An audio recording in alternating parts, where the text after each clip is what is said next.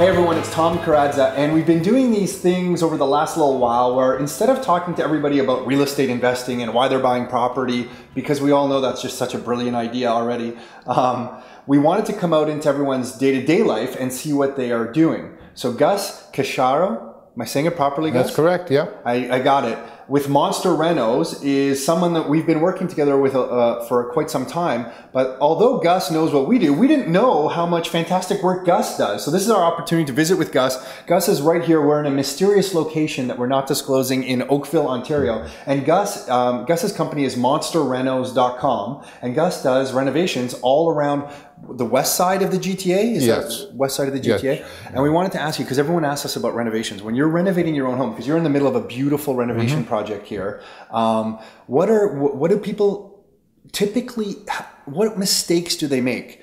Do they under budget? Do they spend too little and they should be spending a little bit more to get really what they want? Or do they not ask the right questions to contractors? Do they interview contractors? Pretty much all the above. They don't ask the right questions. They have very limited foresight as to how they want it to look. So how do they learn?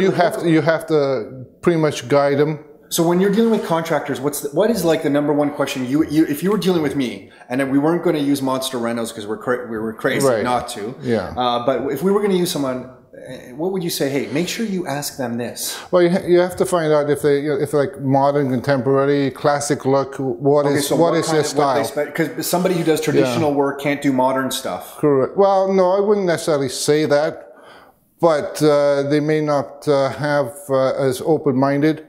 Okay. To be able to, envision what it can be. And then how do you help people with the design? Do you get them thinking of the design? Do they give you the ideas? It's pretty much 50-50. Okay. Majority of the people we work with have an idea of what they would like and how they would like to have it looking. Yeah. And then it would be a question of what kind of materials you would like, quality-wise. And also, naturally, the budget would have a big impact on that too. Where's more money spent? Material in a renovation for your own home or labor? I always underestimate both, I think. It's usually almost like a 40-60 split in materials and labor. Okay, material 40%, labor 60%. Yeah. And in this project, you're doing the entire main floor, the entire second floor, both bathrooms. We'll show you some clips of what's going on around the house here. But how long does a 2-floor renovation like this take? Typically, a home of this size, 3,200 feet, you're looking about 8-9 weeks. 8-9 weeks. My family, we want to renovate at some point our entire kitchen. When we do that, do most people move out, or do you get a little hot plate and fridge in the basement and you live in the basement for Actually, the last job that we did prior to this one here, they set up a little kitchenette in the garage. We're gonna do. They looked like they were going camping. Yeah, it was quite funny, but it worked for them.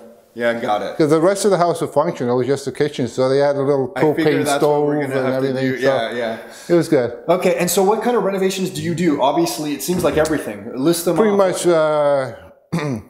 The flooring, wood flooring, tiles, marble, granite, flooring. Obviously kitchens. Kitchens. You do structural work. You do structural work, open concept if you want. So you work with structural engineers if you need them? Yes. Okay. The design, do you work with, it seems like you're able to design with the well, a lot of the time the kitchen people will have a designer.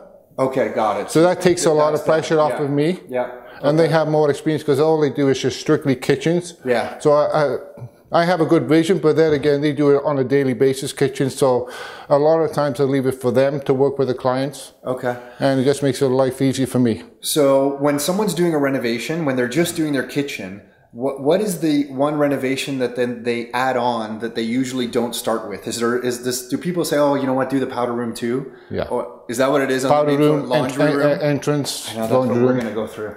Yeah, entrance, it snowballs. Room, laundry, kitchen. I know it. It just snowballs one after the other. Anyway, so pleasure meeting with you. Hopefully during this, we've showed you some other parts of what's going on during this renovation. If you want to reach out to Gus, the best way, I'm assuming, is monsterrenos.com. Monsterrenos.com. Or give me a call, or through Rockstar.